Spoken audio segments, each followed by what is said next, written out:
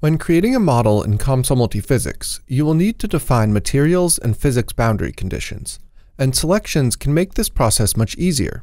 With LiveLink for SOLIDWORKS, the COMSOL Selections functionality keeps track of the different geometric entities at the source, that is, on the SOLIDWORKS design, assuring that applied boundary conditions will remain attached to the geometry even when the design is changed in SOLIDWORKS.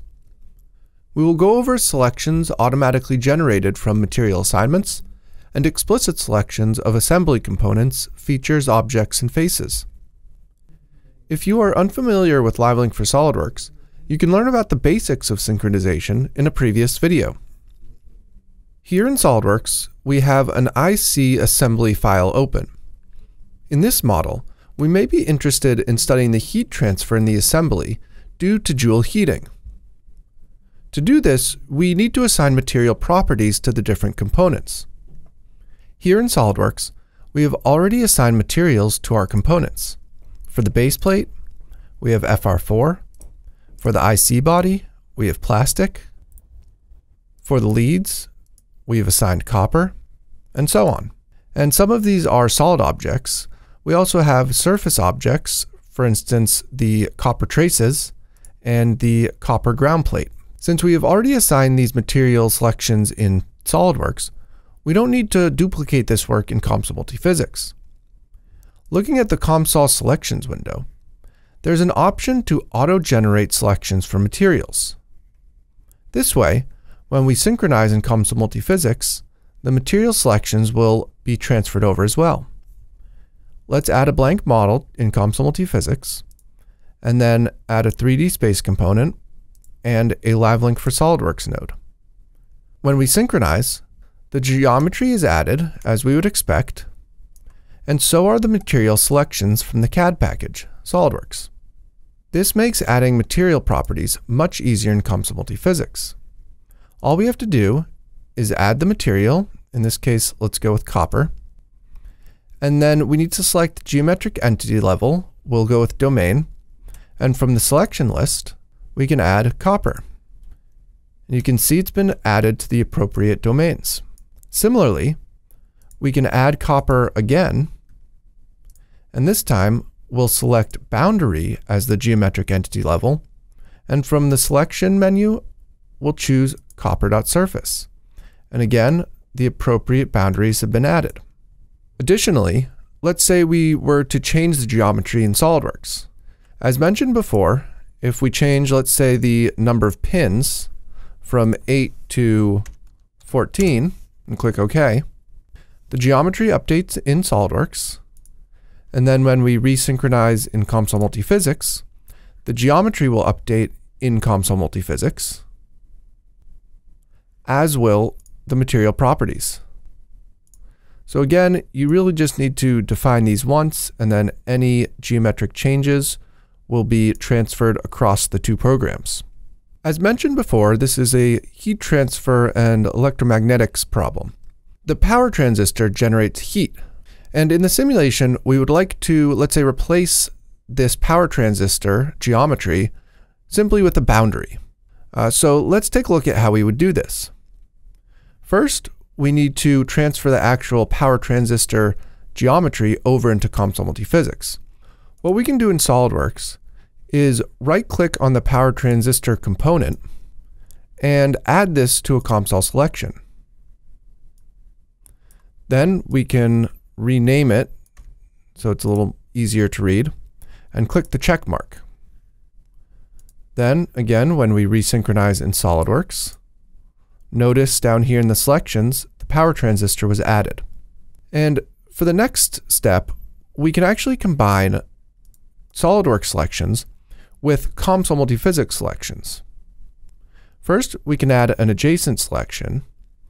And for the input selection, we want to add the power transistor. And then this will create output entities of the exterior boundaries, from which only the one touching the board will remain after we delete the transistor itself in the next steps. So we can rename this heat source.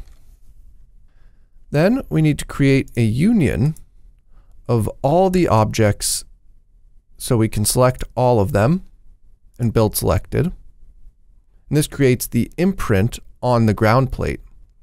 And then we can actually delete the domain selection of the power transistor. Now when we build all the objects, you can see the imprint of the power transistor on the ground plate. Then we can go and apply our physics boundary condition. First we add heat transfer in solids, and then we can add our boundary condition for boundary heat source, and from the selection menu, select heat source. Now we've successfully replaced the power transistor domain with a boundary. At this point, let's go to SOLIDWORKS and switch from our IC assembly to our ship hull SOLIDWORKS part. For this model, we would be interested in corrosion protection on the hull of the ship. Let's add a few of these features to our selections. First, we can add entire features, such as this propeller, to our COMSOL selections.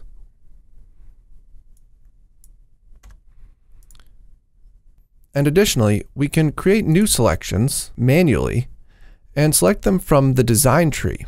Here we can select the anodes that are used for the corrosion protection, which are output objects of this split line feature and this L pattern feature.